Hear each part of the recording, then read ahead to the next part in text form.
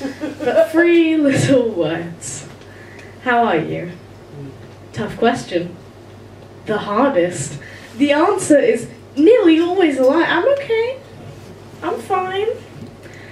Well, you know, surviving. Is it just me? You can never tell the truth, the whole truth, so help me God. You may even have to check. How am I?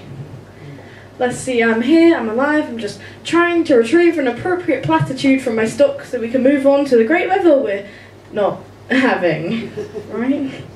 And did I take the blue pill or the red one this morning?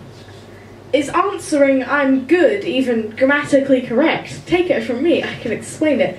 Being is not something that can be done, grammatically speaking. So do tell. 3 little words. How are you?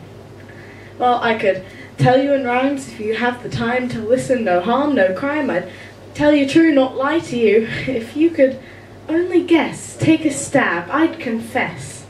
If you could only try on my shoe, feel the sharp stone I've put in there to remind me of the times where I didn't walk with a limp. I wasn't a wimp. How are you? That question, so everyday, so mundane, so gently invites me to a precipice where the voices speak to me as if I'm sane. That person asking me isn't taking the piss.